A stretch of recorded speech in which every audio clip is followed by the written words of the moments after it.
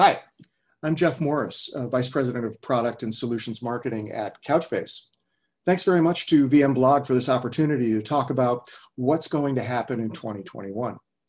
So coming out of 2020, human behavioral changes have had a really dramatic impact on the economy and on the priorities of IT organizations. So rather than simply improving automation or analytics or migrating to the cloud, digital transformation initiatives are changing their focus to address user experiences because user behavior has changed so dramatically. Users are online, they're no longer in store, they're on mobile devices, and they expect personalized experiences like, where did I leave off in the movie? So we think 5G is rolled out just in time because the last mile at the edge is where the action is going to be. You'll start to see a cloud-connected web of mini data centers that connect to all manner of mobile and edge devices in homes, on Main Street, in hotels, and cruise ships, and planes, wherever people go. 5G makes it fast and location aware. Cloud makes it affordable. AI makes it smart. And NoSQL databases make it flexible and scalable. But it's the IT staff and your developers that need to make it usable. The result will be that your grocery app in your shopping cart will always be half full with your favorite food. All your future trips will be awesome. All your content delivery services will only suggest shows or stuff that you like, all the way to your doorstep. Everyone's going to know your name wherever you go. And delivery vehicles will be double parked everywhere. Good luck in 2021. Thanks very much. Hi, this is Paul Speciale. I'm the Chief Product Officer at Scality. As we enter this new year, we once again see the industry changing rapidly, this time to what is being termed cloud native.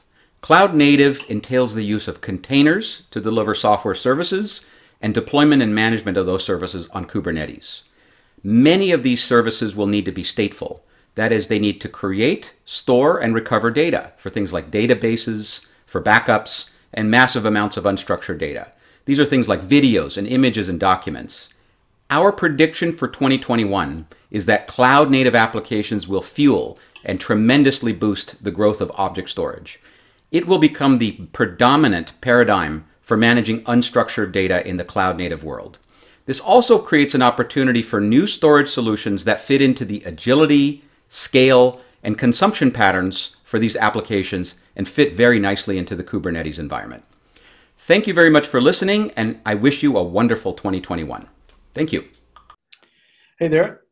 This is George Demarest from Kyligence with our 2021 predictions around the area of cloud analytics and big data. So the word for 2021 will be more. That is more analytics, more insights at different levels, more concurrent users, more data, everything that we have been experiencing up until today, but more. And that's going to require some smart use of pre-computation technologies like that we work on at Kyligence. So basically distributed OLAP analytics to speed up your queries, but also the use of machine learning and AI to scrutinize cloud usage, to scrutinize query optimization, and to optimize those queries.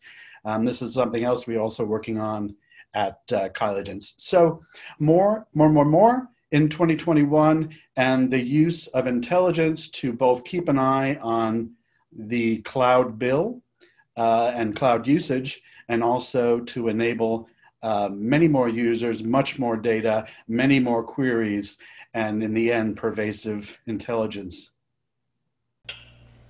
Hi, this is Kerem Koca, Managing Director and Co-founder of Brunet Technologies. I predict that cloud-only service providers are going to be the superstars of 2021, and let me explain why. We predict that we're at the end of the beginning, which still means the beginning, but end of the beginning of cloud adaptation for enterprise workloads. If you want me to quantify that, we're currently at 23%, which will be around 40% by the end of 2022 and 80% by the end of 2024. And this is cloud adaptation. In other words, cloud adaptation is going to double in 2 years and quadruple in 4 years. In return, this is going to be a very bad year for legacy IT providers. Like 2020 was bad. I think 2021 is going to be very bad, and continuation of many bad years to come for legacy IT providers. As we help our cloud partners like Snowflake and ThoughtSpot double, triple their businesses, we will at least do that, if not more, is a cloud-only service provider, and we are looking forward to 2021. Thank you. Hi, my name is Chip Witt. I am the Vice President of Product Management at SpyCloud. SpyCloud is a company that specializes in recovering data from third-party breaches and making that information available to companies to proactively defend against account takeover and other online fraud. We essentially help prevent the criminals from profiting off the data that they steal. COVID-19 is something that has impacted our lives in ways that, quite frankly, most of us have lost count of. The criminals are thriving in this environment, of course, because any situation that creates strife, confusion, panic in others is something that criminals will try to leverage to their biggest benefit, and they're doing that quite effectively. One of the things that's actually helping them is the fact that the balance between work life and home life has been very, very deeply impacted by the situation. People working from home more, they're not going into the office. So the mindset that often surrounds the work environment is absent. So people that are, working with their family, setting Netflix accounts or cable company accounts or gaming accounts or other sorts of things with shared passwords with their family, very quickly can bleed into the corporate environment by virtue of, it's a good password, I'll just vary it by a character or two, and suddenly you have a password that is easily exploitable by a criminal if it gets exposed in one of those areas that would seemingly be personal, but because of the habits kind of blending between the two worlds, that it's no longer the case. It's very much a corporate threat now as well. This is something criminals, they count on. They count on the human nature aspect of password reuse. And this is something that we need to guard against. We need to be proactively defending against that exposure. When a credential is exposed online, we need to be able to proactively defend and prevent that password from being used in our environments. We actually encourage you to visit SpyCloud.com. Check out your own exposure by putting in your email address or your domain and see what your exposure level is across all your accounts. Perhaps you're going to see something that surprises you, and that could pique your curiosity into having a conversation with us. Regardless, we hope that you stay safe and make sure you're enforcing secure passwords everywhere. Thank you. Hello, everyone. My name is Kumar Goswami. I'm a co-founder and CEO of Komprise. And at Komprise, we provide a data management SaaS service that analyzes, moves, and manages data across any file and object store, including, of course, cloud stores. And my prediction for 2021 is that cloud storage costs are going to rival and eventually exceed cloud compute costs. Now today, the bulk of the cost of the cloud is due to cloud compute costs, but that's going to change. Compute costs will grow at a much slower rate than storage costs, and eventually the storage cost component of your total cloud cost will exceed compute costs. Now, why am I saying that? Well, first of all, reason number one, we're hoarders of data. Most of the data we generate, we don't throw away.